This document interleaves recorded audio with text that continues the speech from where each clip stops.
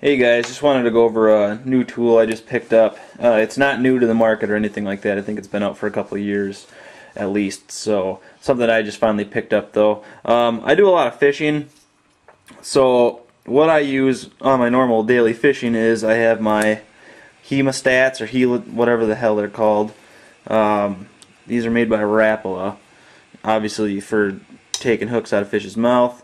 And then they also kind of got a little scissors built in there. Well, these things are getting beat up to hell, and they're a pain in the ass to hold on to in the boat or out ice fishing. Seem to always be dropping them. So I carried those, and I would carry my Gerber. I think this is a Sport 400.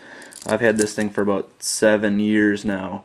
So I would have these two tools on me at all times when I was fishing because this thing's got little scissors in it, which is a lot nicer for cutting fishing line, and then of course it's got your flat blade or with the serrations on it, you know, cutting up fish or worms, or cutting the heads off minnows to use those for jigging or what have you. Well, kind of getting sick of carrying two of those things around, so decided to finally go out and get this. It's the Gerber FliK Fish, which is basically kind of the same design as this one here, but you can see it's got the long needle nose pliers on it, so this basically chucks those right out the window.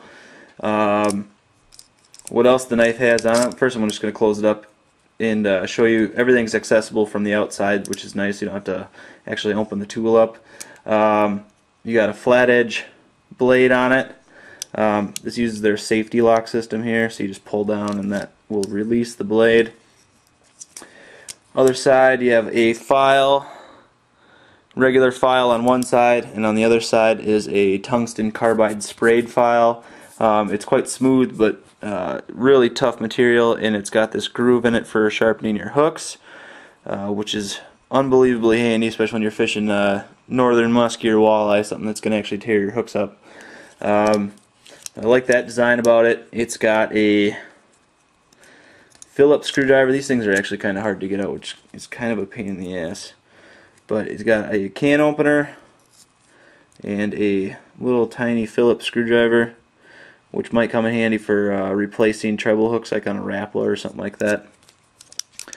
It's got that on that side. Other side, you have a full serrated blade, which obviously could come in handy.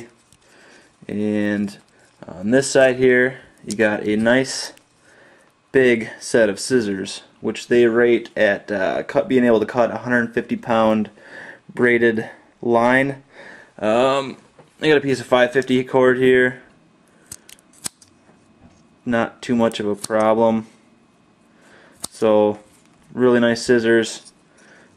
Probably my favorite feature about this whole thing, minus the needle nose plier aspect of it.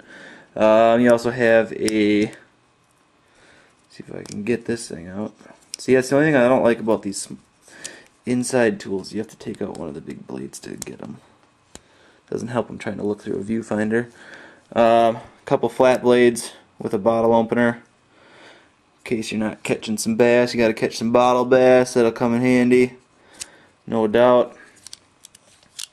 FliK's open one hand, real easy, so if you got the other hand tied up, you know, holding a fish, you can see people are like, oh, you know, those don't close all the way. Well, it's true. When you first flick them open, they don't close all the way. You actually have to open them up all the way. It engages the head, and then you're able to close up the pliers all the way.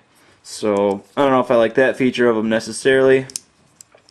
You got 3 different size crimpers there. You've got a hook cutter built into the pliers on the bottom here. Otherwise it's pretty standard. Solid multi-tool.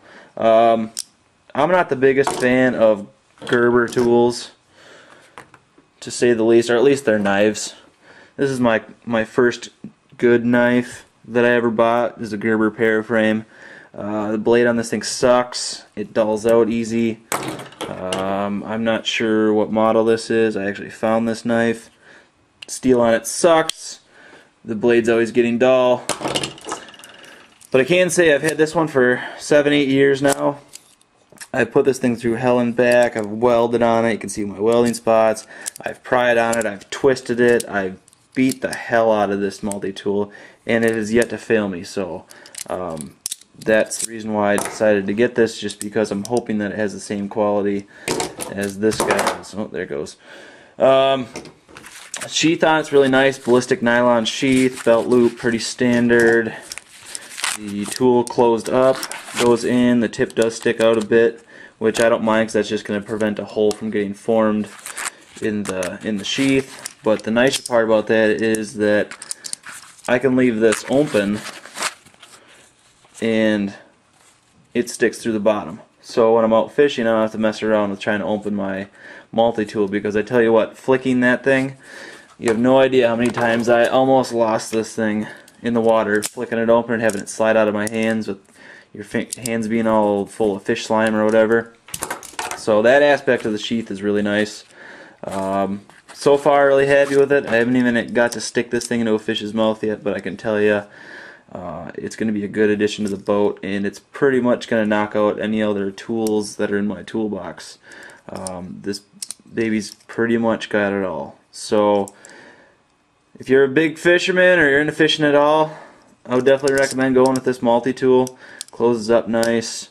Yeah, not a lot bad to say about it, except for that opening part where you have to engage it all the way to, or open it up all the way to engage it. But not a big deal. I can deal with it. Just something to get used to. So Gerber FliK fish. Thanks, guys. We'll talk to you later.